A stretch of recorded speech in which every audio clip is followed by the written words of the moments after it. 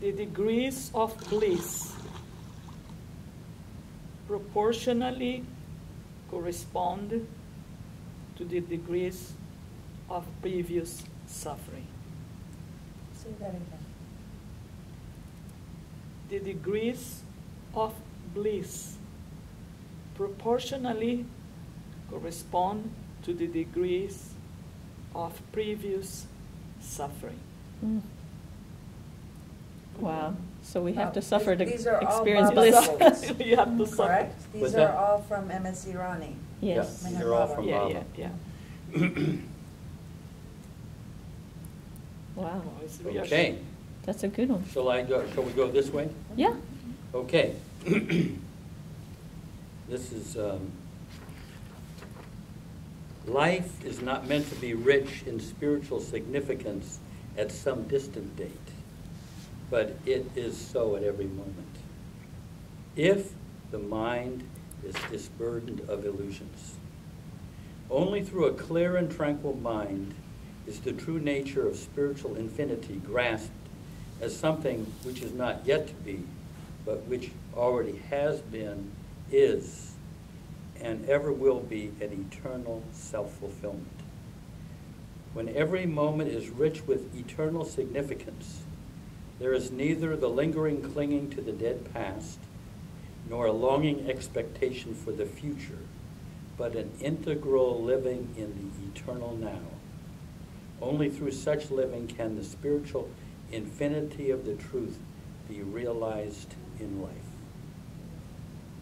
I'll read it again. It's kind of Please do. Yeah, it's very complicated rich. there. But, okay.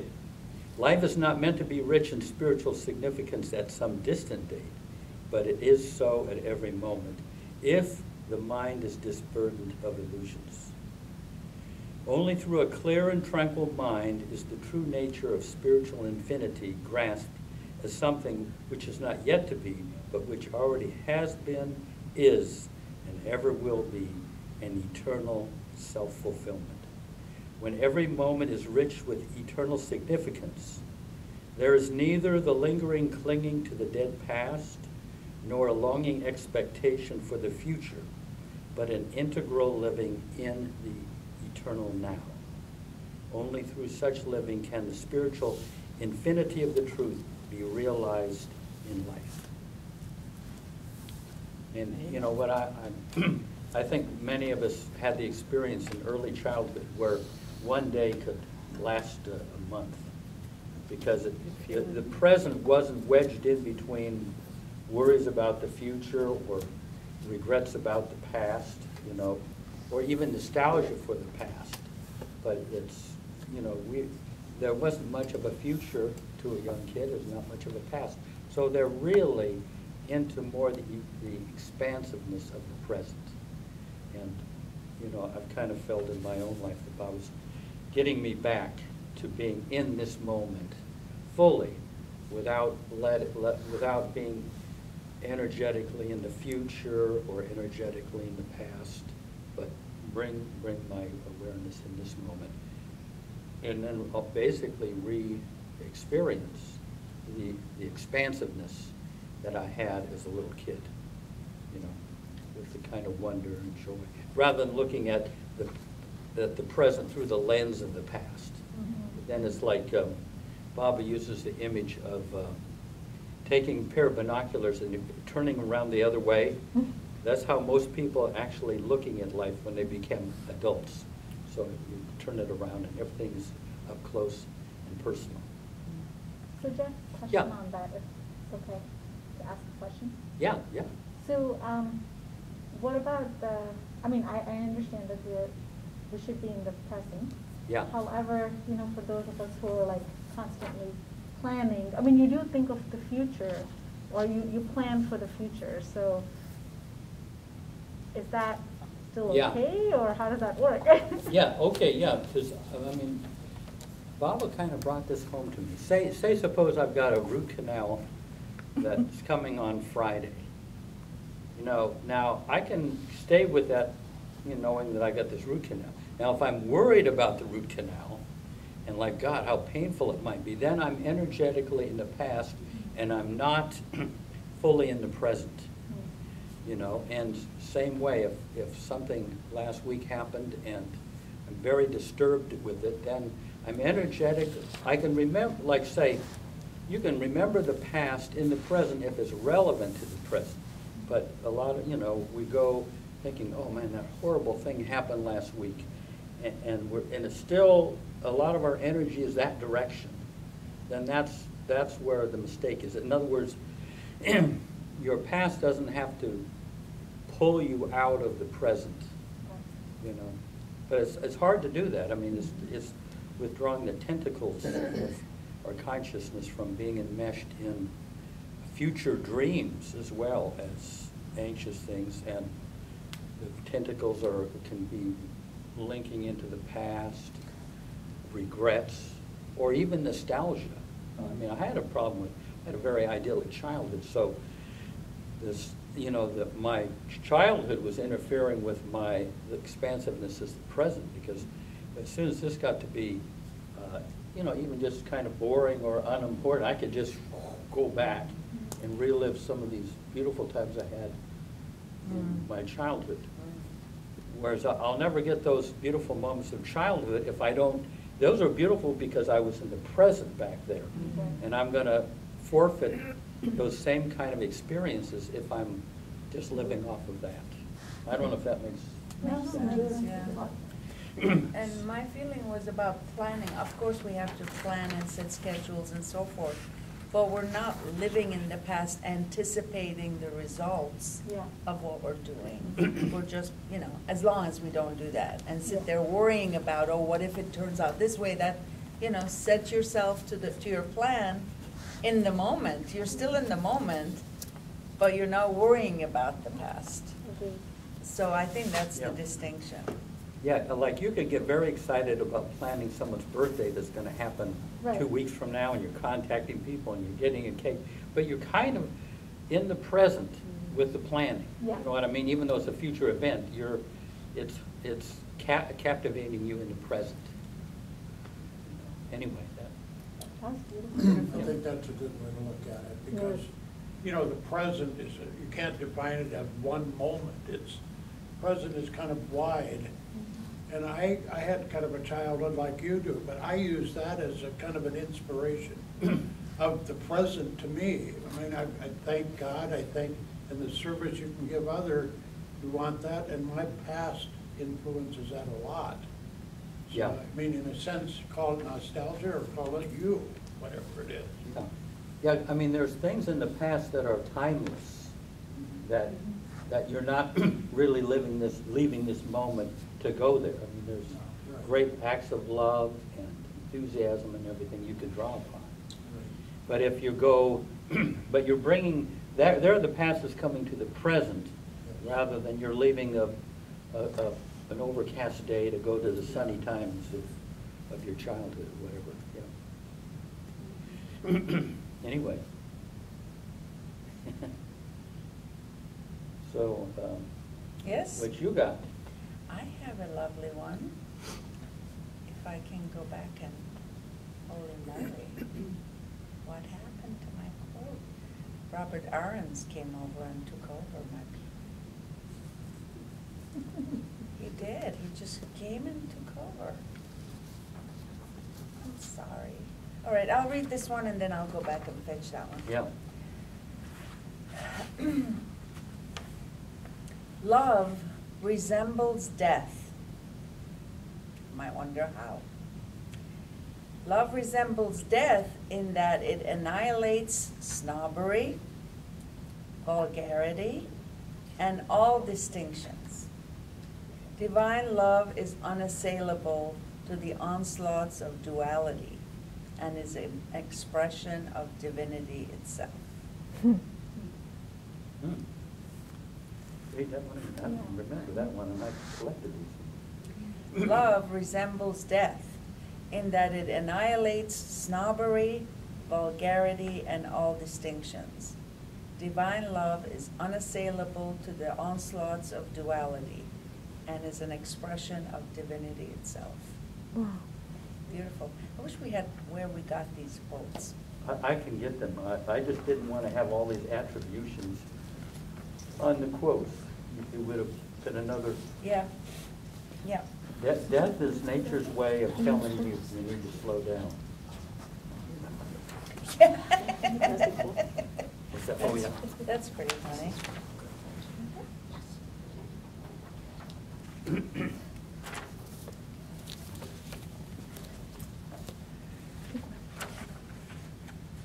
So this is Pam and Barry.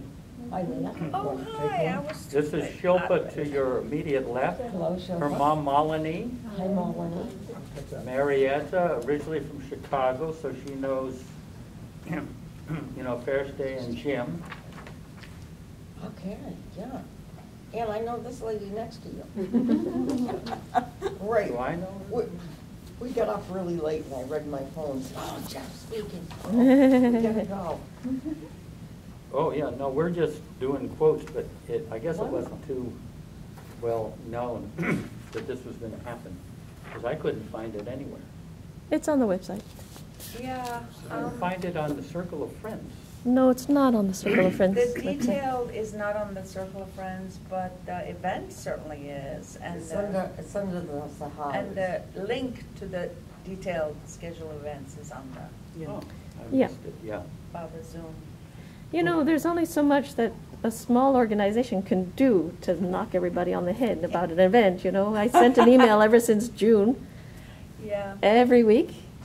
One thing we could have done, I suppose, is put the day-to-day events on the calendar. We could have, We could but have. then, you know, if there was any change, then I'd have to change 3 different places, and guaranteed you I wouldn't remember all the places that I posted. That's why I only had it on one place, one website, and if on that page things changed, then I didn't have to change Yeah. all 16 places Yeah. that were being posted, you know. Well, I think you've done a great job. Yeah, Well- you are. Gee, And I'm so thankful. 90% of these things wouldn't be happening if it wasn't for Angela. Hey, No, read that again, because they have arrived, and then is there anything that it Yes. says to you? Yeah. This quote from Baba says, "Love resembles death in that it annihilates snobbery, vulgarity, and all distinctions." Distinctions. This is different than that. Divine love is unassailable to the onslaughts of duality and is an expression of divinity itself. To me, 2 things jump out. One is that when you wear the protection of divine love, it's like an armor against the onslaughts of this and that, duality, good and bad. Wow, that's powerful. So that tells me that if I'm affected and I'm not living in poise, I don't have the armor of divine love yet. It's still building up, hopefully. I'm still accumulating my divine love armor. And that to me is really powerful. Then the other thing is, the word, it's like death. Well, Baba says, living, something like, is like Living dying. is dying, being, wait. It's so Living beautiful. is dying By loving. by loving. So to die to the ego self, which loves to separate, loves to distinguish. I think I'm just going to sit with that all day. It's really good. And I kind of think that divine love is actually transmutes the good and bad and the right and wrong and the loving and unlovingness of the world. But then that's the rough thing. Apparently, it's like an armor. I mean, the onslaught of duality is always there. Yeah. You're just immune to it. You're no longer affected by it, because duality is there. And Baba says, when you wake up from the dream, you'll realize that it's not real. So how can something unreal, no matter how dual it seems, affect you, you know? Yeah. But at the same time, Rumi has the line, a lover of God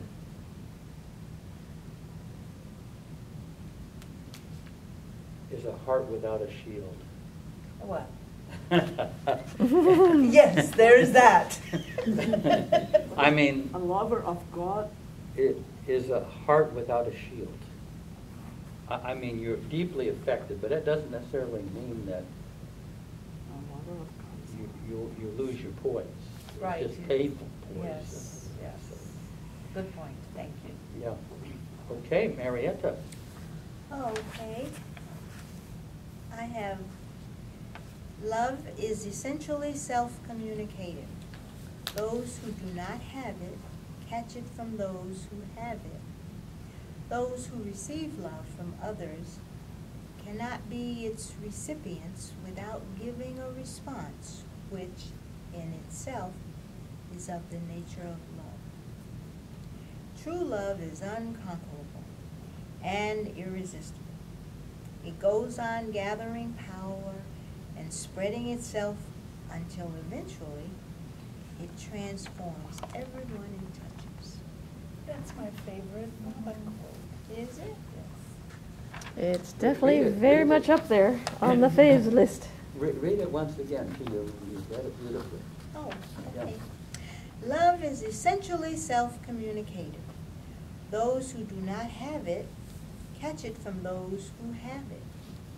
Those who receive love from others cannot be its recipients without giving a response which, in itself, is of the nature of love.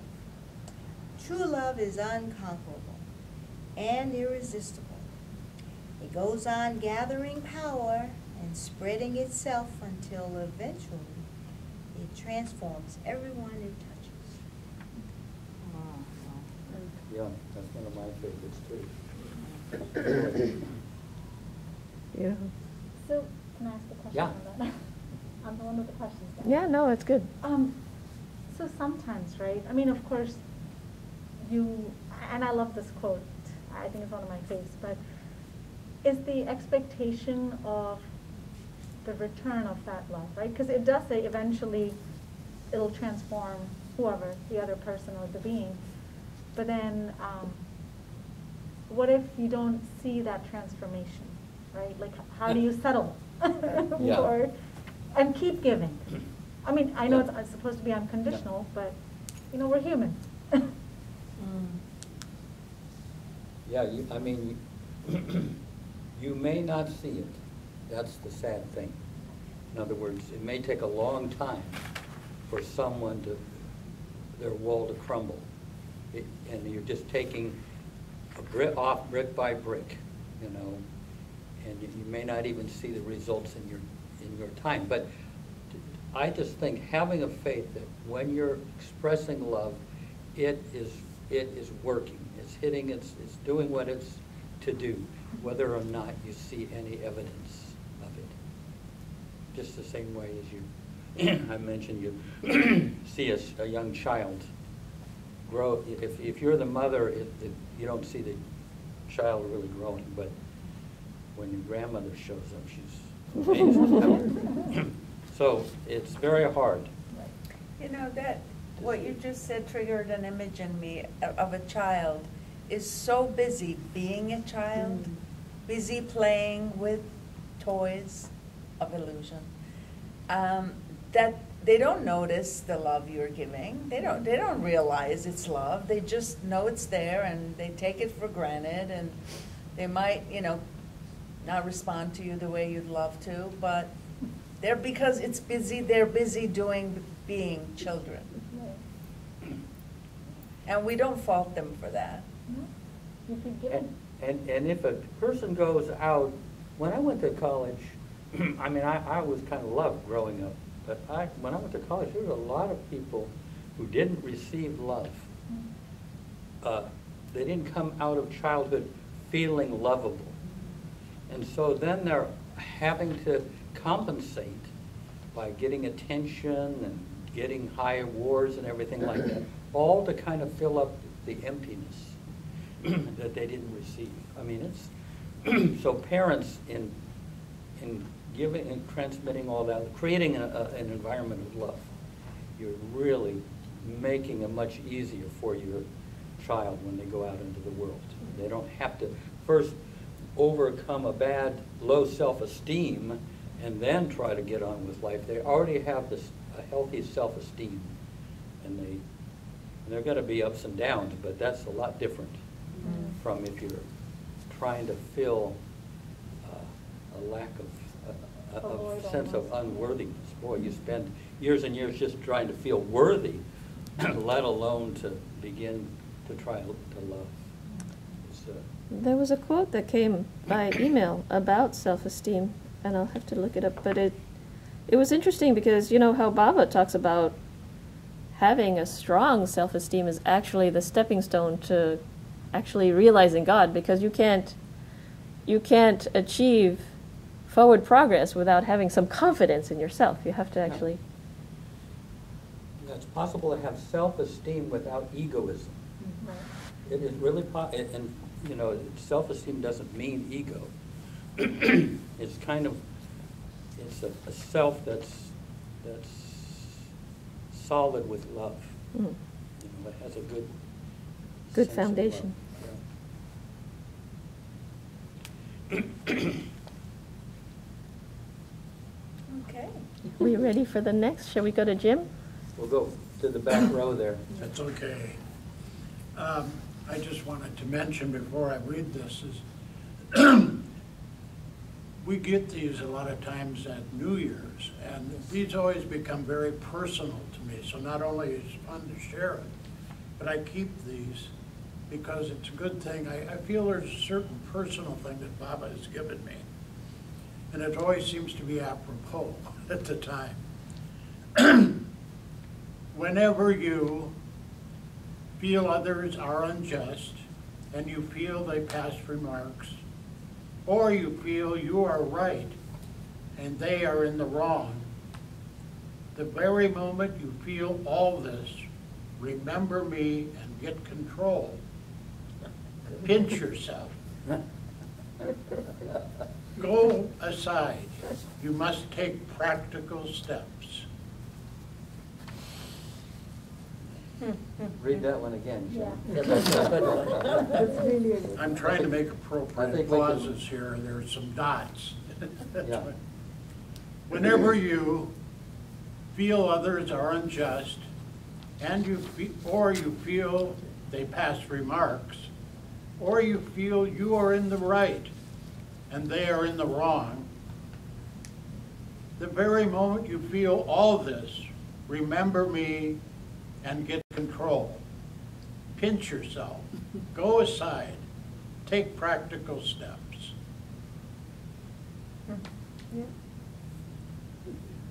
You know, before you go on to that, we didn't find out kind of what, in reading that, your response when you read it. Oh, well, I feel love is very important in life. I think it's essentially what's missing in the world today. And I remember my childhood. It was glorious. I had wonderful parents. And when I became a mother, I consciously tried to avoid the mistakes I felt my parents made with me. But it backfired. I should have done what they did. So there was a lesson I learned in that. Yeah. Anything My- specific? My mother, well, she was controlling. She wanted the absolute best for me. She wanted to make all of my decisions. So when I became a mother at 40, I decided that I would allow Ashley and Amber to make decisions that they believe would make them happy, as long as they were within reason. And that backfired. I don't have the closeness with them that I had brought about that child method of raising them. I don't have the closeness, and that's a regret I'll probably always have. I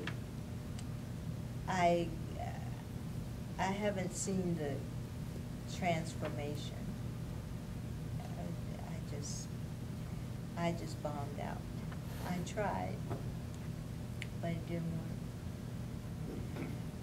So I just go on from day to day. At this stage in my life, I'm not so hard on myself for making the mistakes I made, because I meant well. And I'm happy. I'm at an age I never was before, so things are different now. I don't get too outdone about too much. Why should I? Why should I? I think that there's always an inherent flaw in parenting. That's the nature of parenting, Yeah. and there's always some deficiency that children feel that their parents had, but this is part of the nature of being human. So You know, I have two daughters, and one is adopted. I think I failed to see how much that hurt her, that her mother gave her. Adoption is very difficult. I never even considered it, because I loved you. I got you as an infant, and I never lied. You always knew you were adopted. You didn't really know what it meant until you were 9. You could reason, and you knew what it meant. But I guess that's why she's so distant and out of communication and resentful. And I just don't understand why I never saw it. I never considered that being adopted would hurt her like that. And that's the only explanation I can give for her distance, is that she must be mad because of her birth mother. She Yeah. must be angry about it. There are very, very intense issues around adoption. Yeah, I'm reading that now. Yeah. And then the rivalry between her and the baby I gave birth to. was that after? And I discovered I was pregnant on the very day of Ashley's birthday. She was 1 year old, and I gave this birthday party for her. All the mothers came when they brought their little toddlers, and Marianne, aren't you going to have some cake? No, I don't feel good. I don't want any cake today. And then the next day I was even worse. And I told my former spouse, I either pregnant or gonna die. and I was pregnant. And I was just so joyful over that. And you know, they were the sweetest children. They were close in age, they were good friends, and they were loved. But, and I wasn't able to keep us cohesive. We're not cohesive. I have the exact same situation. Oh my. Let's I talk about your adopted a child situation. and got pregnant. We'll have to talk after this. Yeah, you have a lot to say. You know, I work over here at the center, and many parents come that are in the same situation where their children are kind of alienated. They're alienated from their kids. And kind of what I gathered from Bob is he called them his mandali, his disciples. You call that what? His mandali, his disciples. Oh, okay. Is if you create a space of unconditional love for them in you, one day they will come knocking at your door, because everybody is looking for love, and especially unconditional love that you can give. Just hold that, and they will one day come. Well, you know, that, I think that's true, because Amber, the one I gave birth to, she communicates with me. It's not regular, but Yeah. she's less, well, you know, she was tacky. She's less tacky than she was. But you know, even the other one, when she has the opportunity, Ashley, the opportunity to resolve her issues with the anger she has toward her mother, birth mother, she will come back to you. Well, I hope so. I would hope so. She did find her birth mother. I learned that from Amber. And Amber communicated to me that on Ashley's Facebook page, she has this picture of this woman. And Amber texted me the picture and said, "Do you know who this woman is?" And I said, "No." And she said, "Ashley has her on her Facebook page as her birth mother." And then I realized she looks just like her. She's a beautiful girl. Mm. And I don't know whatever happened with that. I lost communication with with Ashley altogether. She doesn't want communication with Amber or me. So we don't really know where she is. Somewhere in the Chicago area. Hmm. But, Yeah. yeah, Amber's coming back a little bit. Yeah. I mean, there's not much personal love in this world. You know, that's the thing that's lacking, is personal love. And I mean, in business world or wherever you work, I mean, there are people that are sometimes friendly. I was wondering. I mean, I think that's why Baba comes as a man, because to bring the personal love, the importance of personal love back in the world. You know, it's just gotten too impersonal. I mean, you used to know your neighbors. That's very I mean, true. there was so many. You used to know the grocer, you know, milkman. The all doctor of used to that. come to your house. Yeah. The mailman, and it's, like I say, we're all, They're smaller also, you know, the community, they're more yeah. contained. You know what and amazes the me neighbors. is if you call your doctor, you have to listen to a 10-minute voicemail. Call this number if you want to know this, and call that number. And if you have a question about this, you'll have to go to the website. It's just a long spiel. Yeah. Can never talk to the doctor. I never talk I to my just want to doctor. know, can I come next week? Only an hour early I only or talk to something. her when I go to the appointment. Then I see. Goodness, it's so crazy. Yeah. Before that, no. You know, it's interesting, Mom and I were having this conversation the other day, in general, about how nobody has the time now to sit and talk. Yeah. I mean, I see that, of course, you know, our kids are little and going in 10 different directions, but even then, like, you know, even if somebody's trying to talk to me, sometimes my mind is racing at a million miles an hour with something else. I'm like, oh, I gotta get this done. I think, Angela, you said that the other day, right?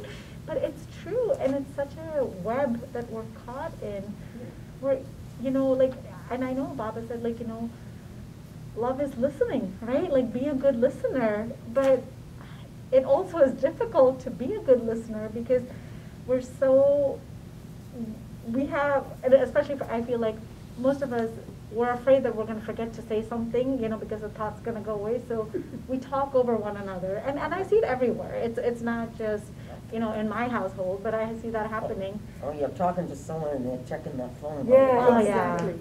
yeah. But we're all attached to our gadgets. But you know, it's just the communication is, it's very different, right? And I said, this wasn't like that like 6 years ago, 7 years ago. It's more recent that I've noticed, and it's interesting. People in the same house won't have time to talk to one another. I think people don't listen Yes. when they're in a one-on-one conversation. One thing, some people talk too too long, so it's, you lose what they're saying. You're not really listening. And then you may say something, and then they say this, then when you get back to them, but remember I said this, and you didn't hear it. It's just, it is tricky. Because we are not present in the Yes, moment. very true. Yeah. You know, But I think we just hear too many you words. talk to someone, and instead of listening, your mind racing up, what are you gonna say next? You know, Yeah. instead of just be present, Focus what they listen say, to right. this person. That's the connection. That's what happened, the connection between us. When you really listen, the person feel that you are there, you know, listening. Yeah, and Then you when- make the connection. If you're not there, there's no There's connection. no connection. And when you feel this, that they're really listening, that they're really focused on you, it gives you a comfort feeling knowing that you're sharing with them. That's love.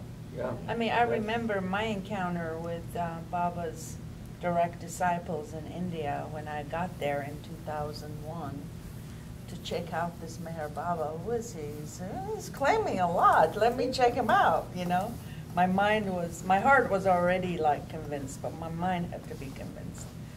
And I met these women, disciples of Meher Baba, Katie and Arnavaz and Dr. Goher, and I mean, when you're in front of them, they would be just, you know, these are disciples of a very important spiritual presence on our planet at this time.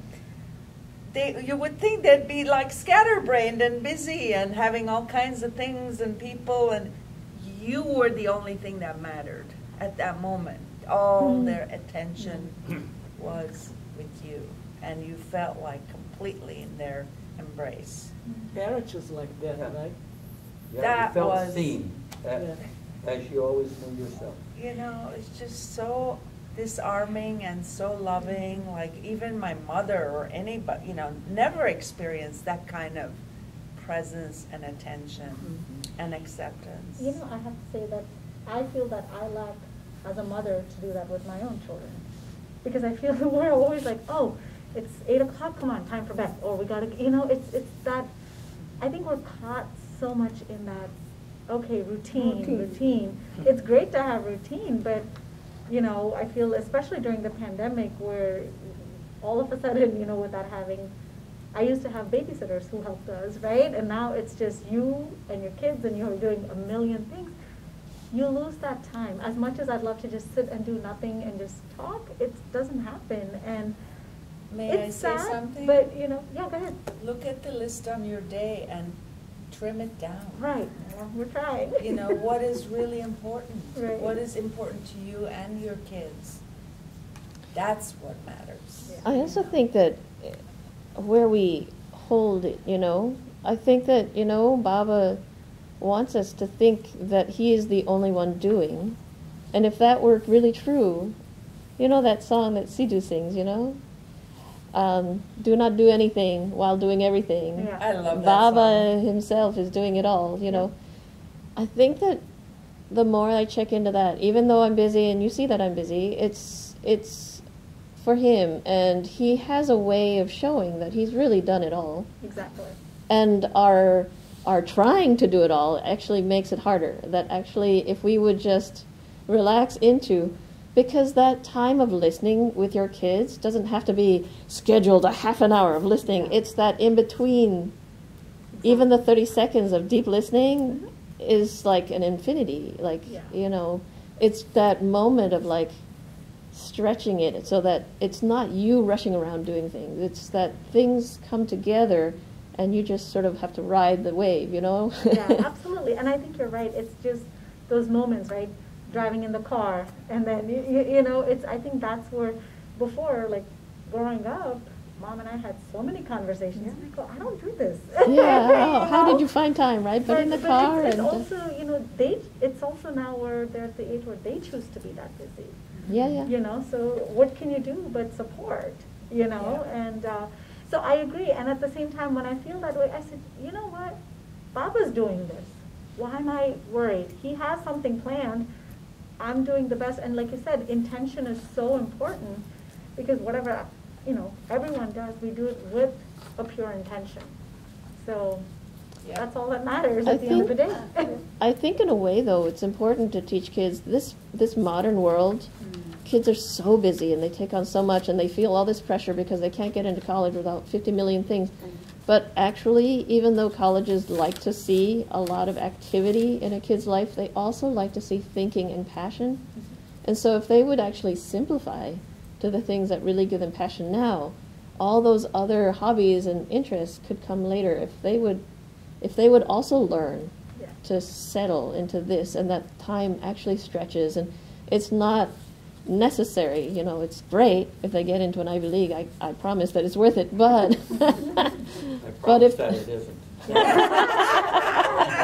Oh, but it is. I think it means a lot to people from the East Coast. I haven't seen anybody but the East Coast people feel that, but just me.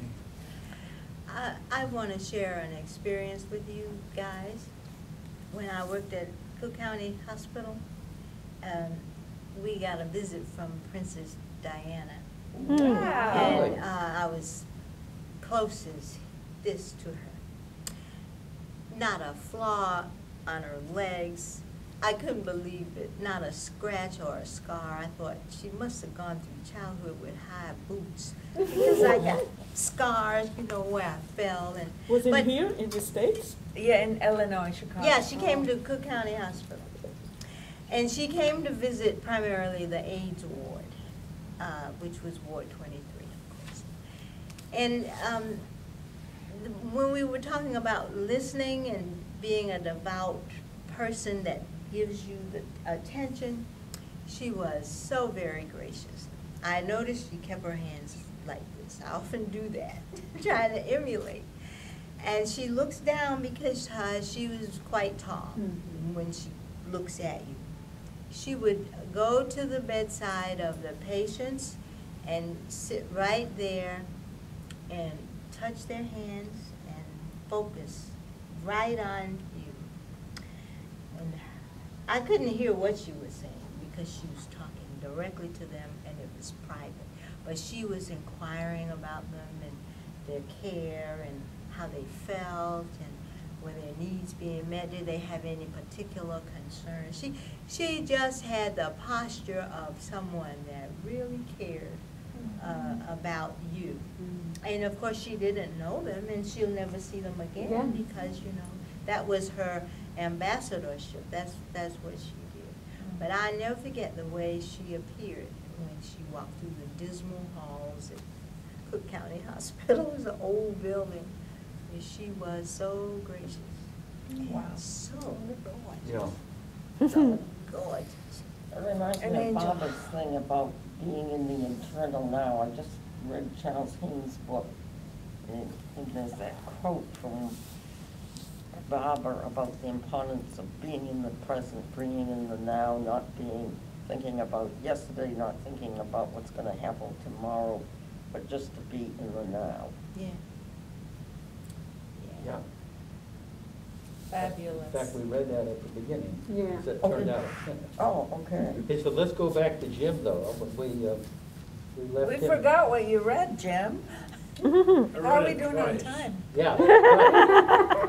Yeah, but yeah, more. But read it one more time, and then, and you could, I think you were about to say something in regard to it. Whenever you feel others are unjust, or you feel they pass remarks, or you feel you are right and they are in the wrong, the very moment you feel all this, remember me and get control. Pinch yourself. Go aside. You must take practical steps. I wonder what that means, you must take practical steps. Maybe not Well, be just stepping irrational. away from the scene is a practical step. And go back to your natural present. Not be in the presence of something that's triggering you. So, yes, Jim, so what is that? Well, for me, again, how it speaks to me is whenever you feel others are unjust or they pass remarks, I don't really, to me, those are kind of rumory type things. I don't really care about that part. Yeah. You get into a part where you are right and, you know, and I am wrong or something like that, that becomes kind of personal. I know my wife and I go around about that. I go around about that with a lot of people, and sometimes how you react to that, I wish more, I could do more, pinch myself and walk away, and then maybe address how I feel. Yes. I tend to get right in the middle of it right away. Baba says in some ways, if you, I think it was Ba or Baba, I can't remember, says, you know, sometimes you're right. You know they are wrong, but it's much better just to, okay, you know, that's, Yeah. that's okay. Take practical steps to me means is just, as he says, you can face the thing directly, which we were kind of in the middle of just lately. Practical steps would be go back and talk to the person or something like that directly. You know, get it out in the open.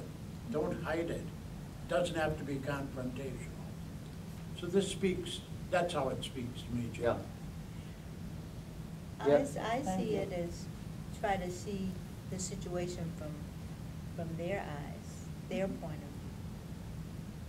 You feel they're unjust, well, let me look at it from the way you're looking at it. And then maybe I can see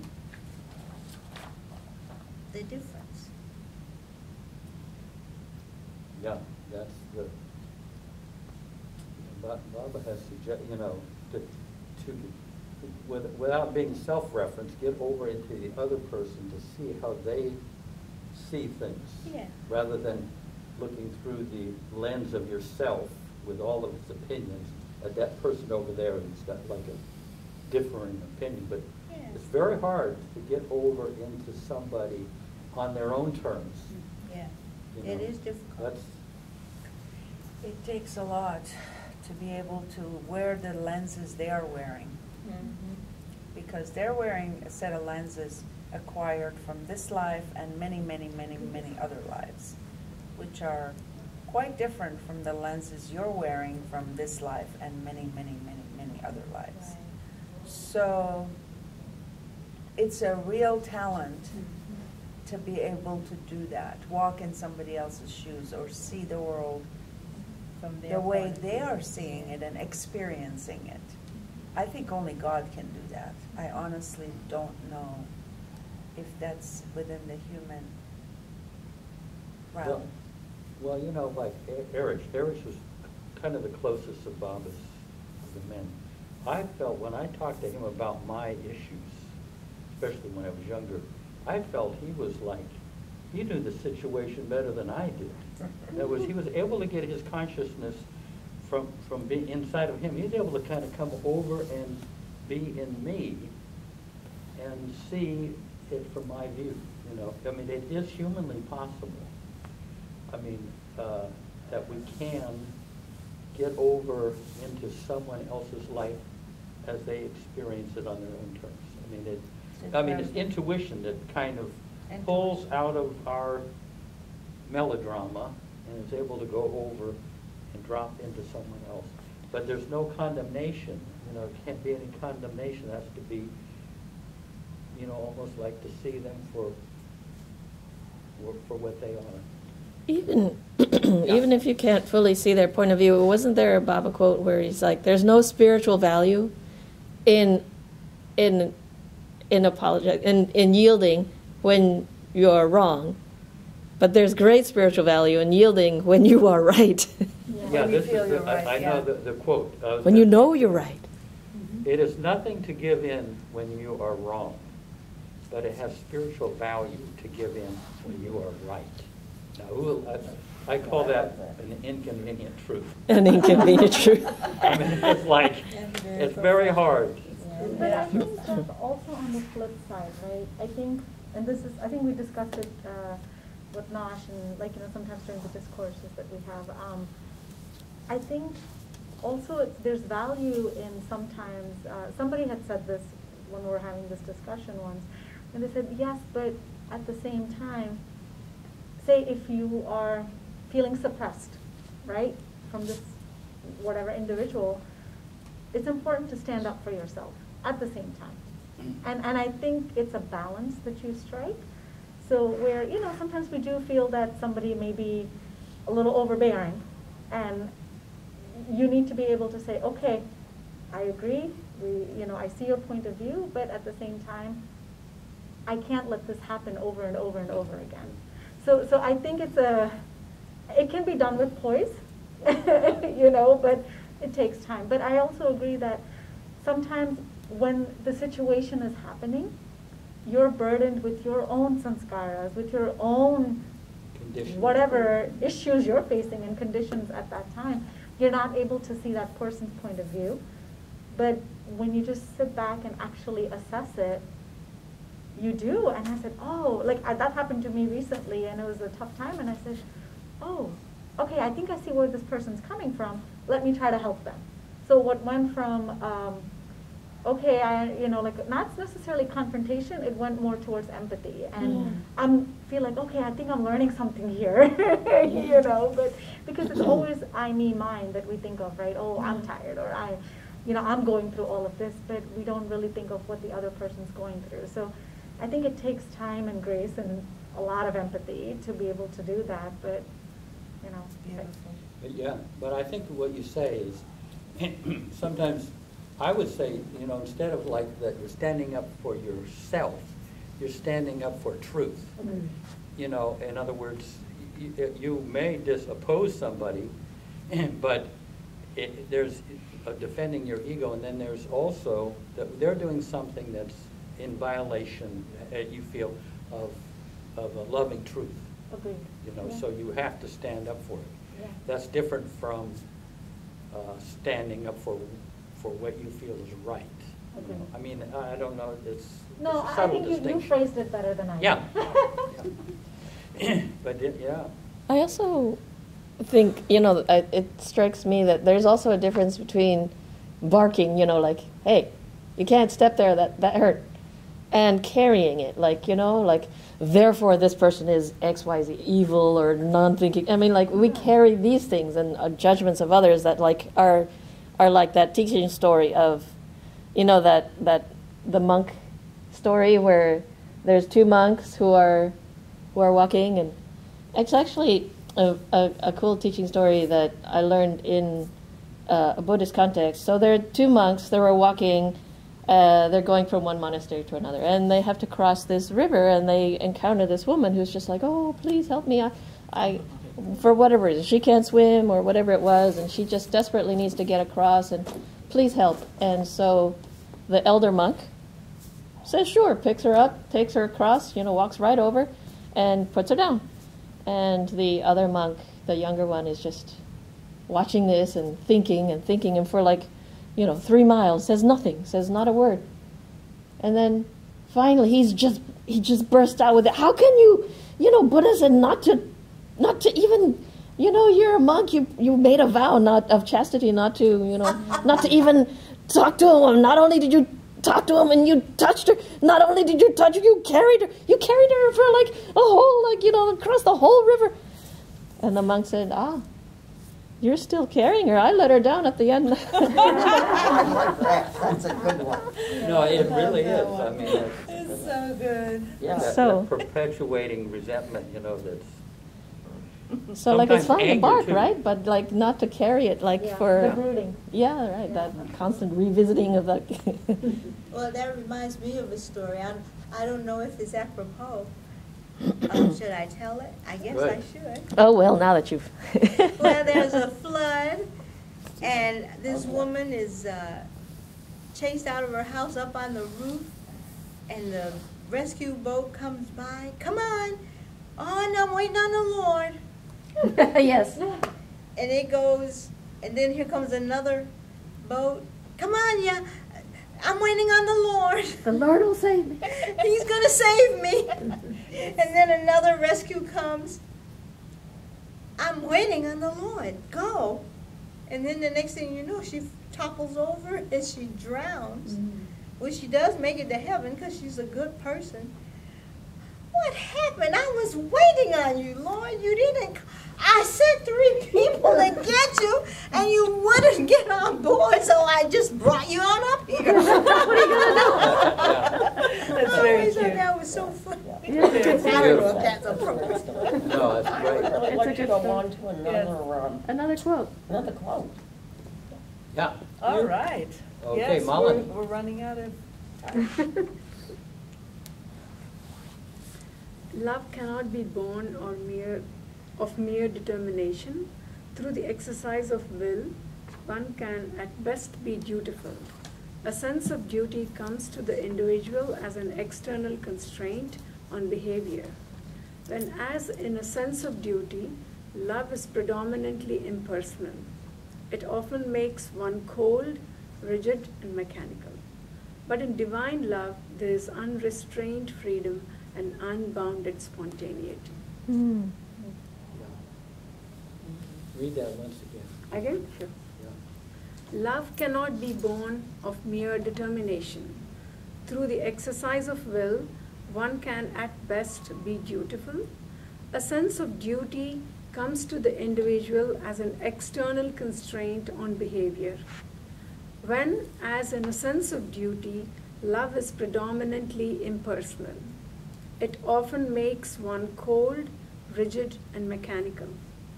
But in divine love, there is unrestrained freedom and unbounded spontaneity. Yeah. So And good. that's so very true. Yeah. So very true. So good. Yeah. If we don't do it with, with your heart, then it's just going from one job to the other. Even love becomes like that. It's more Even- mechanical, as it says. It's about appearance then. Yes, It's almost like, exactly, yeah. Well, even good Mhm. is kind of a matter of willpower. Yes. Love is spontaneous. Yes. Good is just at best a millisecond short of spontaneity. You know, you oh, I should do this, and then you do it. Mhm. Whereas love just, there's a line from Victor Hugo, who was a French novelist that I like, where he says, virtue, as in the case of vice, is a calculated action. But love is not calculated. No. It wells up in the heart and expresses itself spontaneously. Yeah. You know, so, I mean, there's nothing wrong with virtue, but it's not, doesn't have that freshness, that spontaneity, that whatever, that purity Yes. of when you get eclipsed by love in doing things. Yeah. Very true. Yeah. In fact, someone can be very, very good. I've seen people who are very, very good, and they're not very loving. I mean, it's hard to imagine. I mean, It's but very true. you know, or someone's very, very dutiful. They're working hard. They're doing everything, and yet you don't feel much Joy. You don't feel yeah, the. yeah, don't feel that warmth and Yeah, joy. yeah. So, yeah. Yeah, it's tiring to keep up that appearance. Yeah. Imagine. Well, or it might just be that you're living according to you know, a belief system. Yeah. Yeah.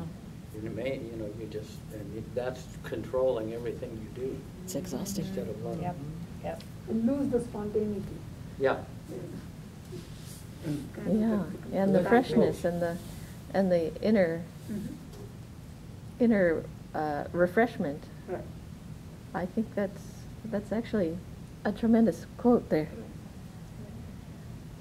Yeah. Okay, Mom, let's see. Okay, so mine is, we are all one, and irritations are only surface ones. They cannot affect the love we have for each other deep down. One more time. Yes, Yeah. yeah, that's nice. We're all one, and irritations are only surface ones. They cannot affect the love we have for each other deep down. I love this one. That pretty much answers your question there. Everything, I know, it was on point. Everything you were Yeah, talking about. on point. I had that quote in my wallet back in the 70s until it eventually shredded. That, I just felt, that is the truth. Yeah. We already love each other. We're just removing the debris that makes it seem Right. otherwise. Yeah. Debris indeed. Yeah. So what does that, what does that, Resonate? yeah. I think pretty much everything we've talked about, like Right. Angela said, and it's interesting when I read that, I forget when you sent it last week, it just resonated so much with me because of all the stuff that was going through. And I said, I agree. I was like, I need to remember this because sometimes I feel like, when Baba said, like when you're angry, don't let it come to the heart, right? And I think, it's a work in progress, but I'm trying that much and more. But I do realize that, I get irritated with people, but that doesn't mean I don't love them. And I think I'm at that spot, and I hope it continues. But so I loved it. Yeah, right?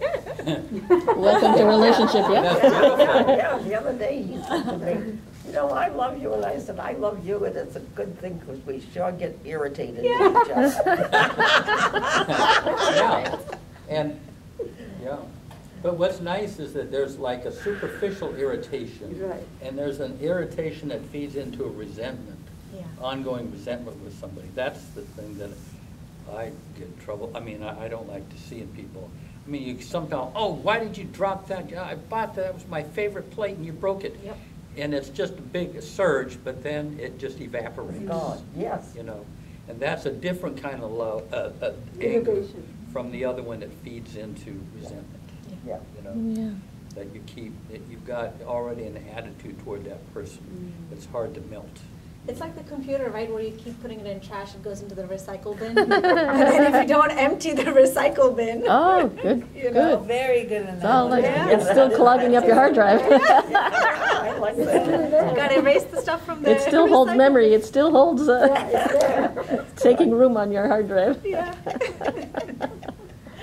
Oh, man. Yeah, that's good. Oh, okay. It's not given to everybody to be a lover of God. Such lovers are so consumed in the fire of love that they're not conscious of their stage of spiritual progress, and they do not have any thought of union with God. They simply enjoy the pain and torture of love and long for more and more of it. They are perfectly resigned to the state in which they find themselves, and when their resignation reaches its climax, is the beloved who seeks union with them. I really like it because I sometimes, when I'm stressed out, I go through a gratitude list, and one of my things I'm gratified with is that I do have this belief in God and Baba, and a lot of people don't. And sometimes I think the problem in the world is there's so less and less spirituality. The only thing time I think of union with God is when I say the prayer. Beloved God, help us to love you more and more, union with you. Enjoying the pain and torture of love and long for more of it. And I can remember when I started this path, I would go into the lagoon cabin and cry and cry and cry, and I was never sure what I was crying about, but I think I was crying for the love of God. Yeah, I find this very meaningful. Shall I read it again? Yeah. It's not given to everybody to be a lover of God. Such lovers are so consumed in the fire of love that they are not conscious of their stage of spiritual progress, and they do not have any thought of union with God. They simply enjoy the pain and torture of love and long for more and more of it. They are perfectly resigned to the state in which they find themselves, and when their resignation reaches its climate, it's the beloved who seeks union with them.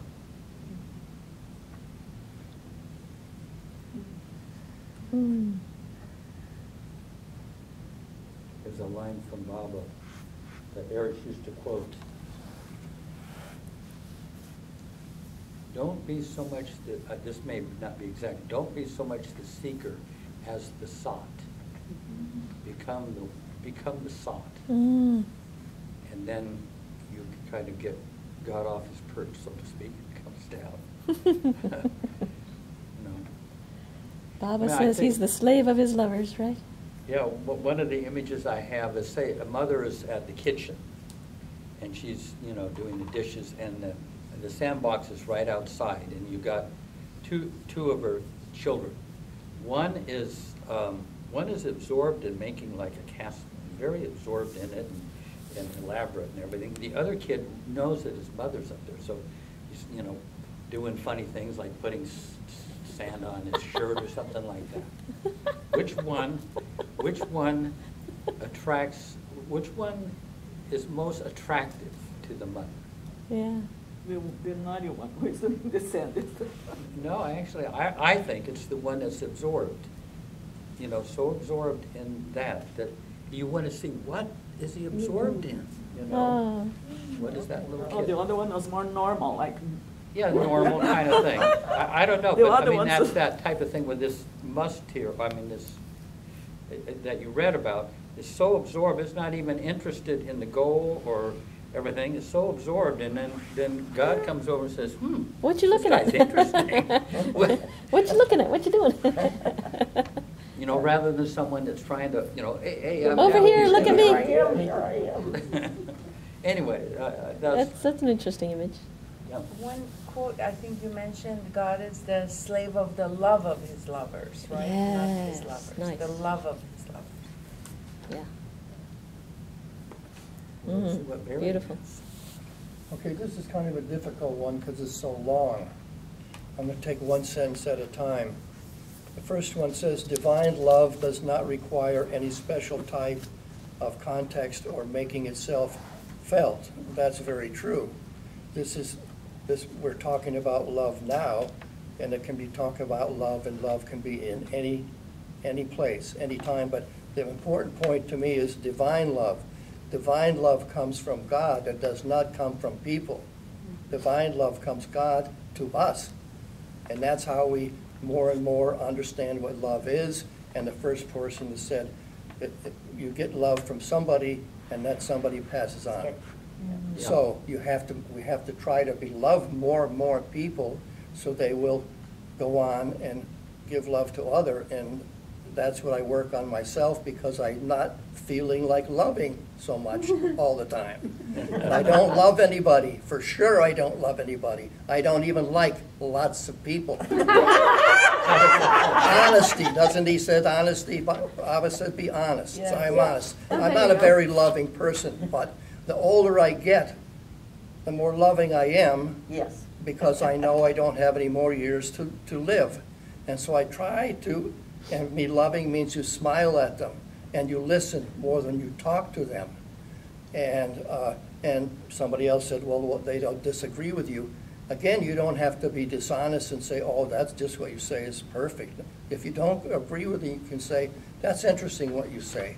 I don't understand what your perspective is on that. And they tell something, well, this is why I look at it. And then I usually say, looking at it from you, what you said, very right. I looked at it at a different way, and I thought, well, you were wrong because I have a different life and I look at a different perspective out of it. But I think, is it possible that both of us could be right? Most of the time people say, I guess both of you could be right. You misunderstood me. Maybe you understand me. And we shake our hands and we go our way. So that's just that's just the first one. Goes on and on and on. It says, it need not await from rare moments for this expression, nor it is on the lookout for somber situations that savor our special sanctity. It's sort of just what I said. This can be anywhere in your life. It can be somebody with you just met, somebody you friend who made you angry. You go to that friend. Make sure I go to that friend. Why did you say that to me? Oh, okay, now I understand. Thank you very much. Now I like you, I love you. I don't love very many people. People say I love this, I love that. They like it, but I don't think they love it. It's like somebody says, I really love music. How much do you listen to music? Well, I haven't listened to it for about 2 or 3 weeks. Well, how much do you love it, really? You like it. Anyway, that's another thing. Yeah. It discovers its expression in every incident and situation that might be passed over by an unenlightened person as too insignificant to deserve attention. To me, that is very important here. And that is the Baba people here. And we look at some of the Baba people and we think, well, that person was with Baba and that person is more important than somebody else. Nobody is more important here than anybody else. He says that. And when you love somebody, you smile at them. And I try to smile at them, and I try to be nice to most people. And if somebody's, I mean, you can step in if somebody isn't doing right, but has to be, I mean, it's going to hurting somebody, you're not going to let them do it. But anyway, the love thing is very important to me now. And I think of most, I know it comes from God, and if it comes from God, I have to think about God every day. I don't talk about it just in my mind, I do. And I thank God for what I have now. And that makes me very happy about it, just like what she says. Yeah, grateful. I'm so happy to be with her now. And she so irritates me sometimes. I irritate her, but we get over it. Yeah. And so we work at it. So the same thing with my children. They think they know more than I do. I don't know if any of you have seen that. They think they more I do because, I don't know, this one daughter of mine is always telling me what to do. Like she knows better than I do, when I'm the one that brought up her and told her that thing. So I'm very nice to her, but she talks and talks and talks. Anyway, I have to handle her differently, and I handle the other one differently, and my grandchildren are really good, and I handle them differently. So I look around for love because it is the only thing in the end to everybody, really. So that's the way I look at it. Yeah. Okay. Read it once again. Yeah, right? read it again, yeah, that would be Talked about good. 'em. Beautiful. It's very, I'll do the whole thing through and You do it all through. Okay, divine love does not require any special type of context for making itself felt, period. It not only awaits some rare moments for its expression, comma, nor is it on the lookout for somber situations that savor or special activity, period. The last one is, it discovers its expression in every incident and situation that might be passed over by an unenlightened person as too insignificant to serve attention. That's a long thing. Yeah, beautiful. You know, you might get a kick out of this. There was this lady, a Baba, you know, she met Bob and everything here in Myrtle Beach in the 50s, and I think she was at the East-West Gathering. But her name was Agnes Barron. And Agnes Barron, I mean, I met her a couple of times, and she was kind of a abrasive personality, and kind of prickly and everything, and all that. I mean, she had a heart of gold and everything, but she was put off a lot of people. Yeah. And if you went to Mayormount, where she lived, you know, she'd put you to work whether you wanted to, whether you wanted to just be in Baba's atmosphere. She'd have you, you know, digging stuff or whatever.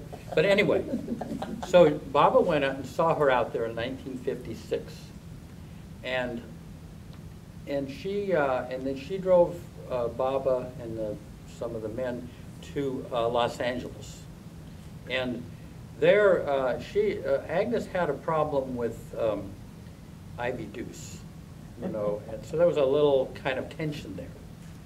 And when she was alone with Baba, she said, "Baba, you say that we should love everyone. I don't love everyone. What are you going to do about that?" That's what she talked to him. What are you going to do about that? And Baba said, "You may not, you love everyone. You just don't like everyone." And I mean, and that was like, because she would, if you were someone that irritated the heck out of her, but if you were injured or something like that, she would get you to the hospital. I mean, she had the love, but the liking was not necessarily there, but the love could override I mean, in other words, you could dislike somebody, and yet if they're in need, the love you have gets the job done. Yeah.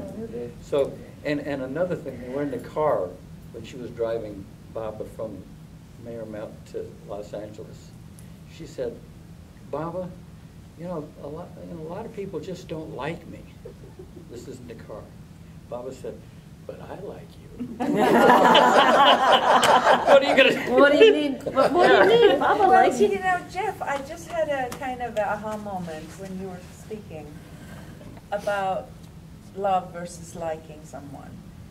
And the love to me is the love of this impersonal love of the soul, Yeah. which has no distinction, Yeah. because you and I are one in essence.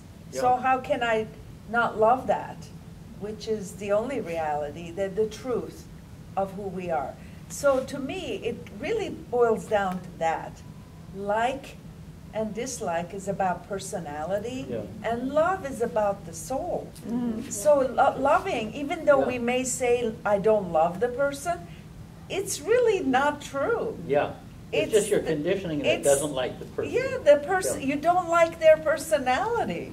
The like Yeah. is the ego. And they can't help their personality. Yeah, exactly. It's great. We should, Wow. Shilpa, read yours again, because this is underlines that same thing.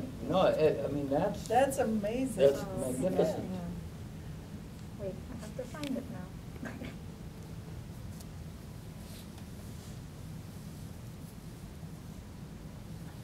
Sorry. Where'd it go? There she goes with her phone again.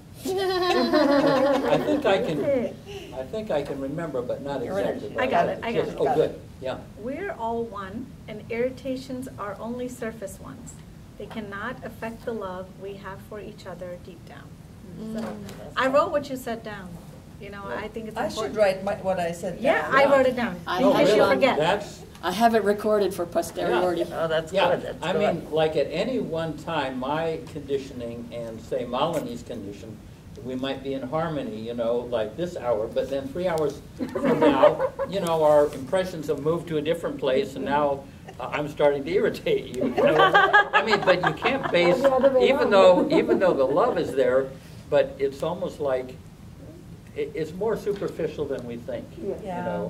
I mean, just like you wore red today, and it might clash with with what Marietta's, but that's just clothes, and it's just like aesthetics. It's Yeah. not, so. That reminded me, Jeff, of the story, and I forget where I read it. The lady, the one who painted Baba's samadhi. Oh, yeah. The elderly, German. Helen Dom, no? Dom? You mean who did the mural? Yeah, the mural and stuff. Yeah. Helen Dom. Helen Dom, Helen right. Dom, yes. So I read somewhere where I guess she was in Mehrabad with Baba, and somebody irritated her or something, and then she just came and whacked him in front of Baba. Yeah. And I'm sure you know the story better than I do. And I'm reading that and I go, what? You're right. And then and then everyone was stunned. And then after that, Baba said, okay, you're done? Okay, hug each other. Done. Go. And then somebody asked Baba, why didn't you say anything? He goes, well, if I'd stopped her, the impressions would have accumulated. Now she just let it go. I go, oh my God. I was like, okay. That's quite a story. There are multiple That was stories. the trick in Baba's sleeve about makeup. Yeah. Makeup after you have a fight. You Yeah, just the Jane Do, come. right? Yeah, Let go. yeah. Yeah. Rather than keep at it and just. Yeah, Baba would be with the back in the 30s and 40s. Baba would be at Lower Mehrabad with the men, and then in the afternoon he would come up the hill, and he would go like this. Okay, who's fighting? Basically, who's fighting today? So you get these two people up, and then he lets them both speak, and they, oh, she did this, and then I did that, and there would just be this fight and everything, and then it would go on, and then Bob would say, okay, now go and embrace each other. And I remember Ron O'Galey saying some of the longest distances she ever walked. 10 10 steps over to embrace that person. But there was like, Baba didn't have such a taboo about conflict. Yeah. You know what I mean? Yeah. It's like, oh no, well, oh, there's conflict now, there's disharmony. Just, get it out and, I mean, if the person's willing, if both people are willing to bring it up and express their differences. So I have a funny story. When we moved into our house was not occupied for 2 years. And everyone, the neighbors came and said, oh, welcome to the neighborhood, whatever. And then we've been there for almost 9 years now. And I always joke around saying, I was like, I think they're all secretly like wishing we never moved in. It's so loud. There's always Between instruments and kids and everything. And I'm like, oh my God, this is like chaos. But it's true. And then sometimes I'm like, you know what, it's just easier to let it out. Yeah. It's probably like running to the border, like, okay, I wish they never came. It's so funny. Interesting theme to today, because my quote, actually, the one that was sent to me, is actually related. There's this one line. Oh, go ahead. Always some, no, you don't need to quote, but there's always some eggshell in your favorite omelet. There's always a little eggshell in your favorite omelet, or a little sand in your spinach casserole. Never going to be perfect. That's funny. Okay. Yeah, so the one that was sent to me says, even supposing you do have an excuse or a cause of provocation, and your mood is upset in the excitement of the moment, don't stick to that one petty cause and keep on brooding over it with swollen cheeks and a cloudy expression. Immediately after the excitement dies down, try to cool off and forget what happened. Take the cause of irritation out of your mind forever. Wow, that's the thing. Isn't that interesting how the theme of today has It been is. about So like interesting. conflict and worry and love and Totally present. liking and to loving what's and going on. yeah. Yeah, can you read it? Yeah. Even supposing you do have an excuse or a cause of provocation, and your mood is upset in the excitement of the moment, don't stick to that one petty cause and keep on brooding over it with swollen cheeks and a cloudy expression. Immediately after the excitement dies down, try to cool off and forget what happened. Take the cause of irritation out of your mind forever.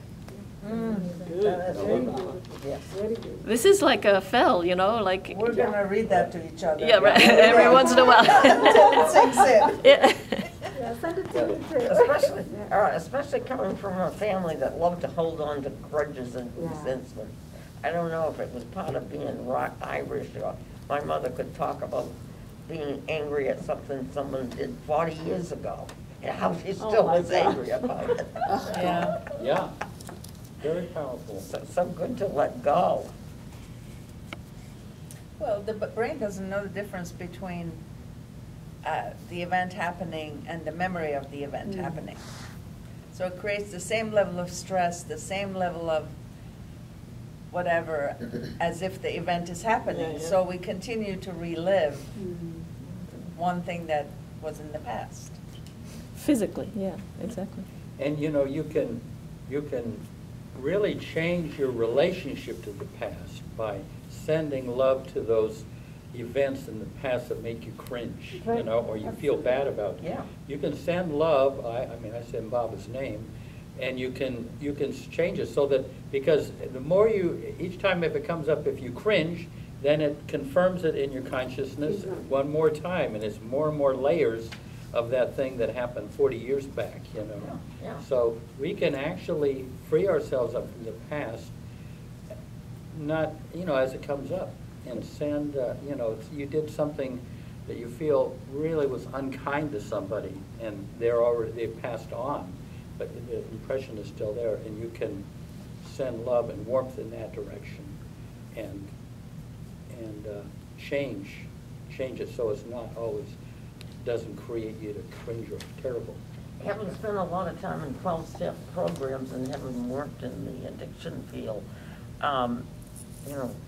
a frequent thing said when you say, I am so mad at so-and-so, or you know what so-and-so said, you're told, pray for them. Let go of the anger and pray for that person. That's a very common response and a good one. Yeah. Very powerful. Yeah, that's the same thing as praying is the same way of undoing that entanglement. Yeah. Well, this is really interesting. How It was this really just good. all, you know, we just got together with haven't some of read these mine sheets yet. of paper. Oh, good. Oh, That's wait. I thought you read first, but I guess I not. read the other one Okay. Oh. that she sent me on the email. Oh, good. Okay. But you got a second one. This is I got today. Oh, All right, this one and you then gotta that do. will be Okay. last, because it is 12 o'clock and We we should are- finish at yes. 12? Oh, okay. Yeah. So- Yeah. yeah, 1 minute. Okay, come. I'm gonna do fast. Take your time. There's nothing infinity. Love is the It only reflection. takes us 10 minutes. Love is the reflection of God's unity in the world of duality. It constitutes the entire significance of creation. As love gathers strength, it generates creative restlessness and becomes the main driving power of that spiritual dynamic which ultimately succeeds in restoring to consciousness the original unity of being.